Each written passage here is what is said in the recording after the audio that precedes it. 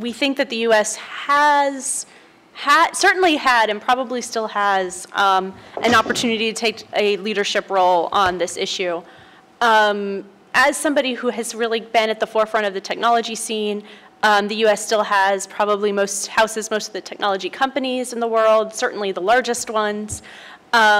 We have kind of been ahead of the game. We also have had conversations about encryption happening in this country for far longer than any other country has been discussing this issue. So we should be a lot further out ahead of the matter.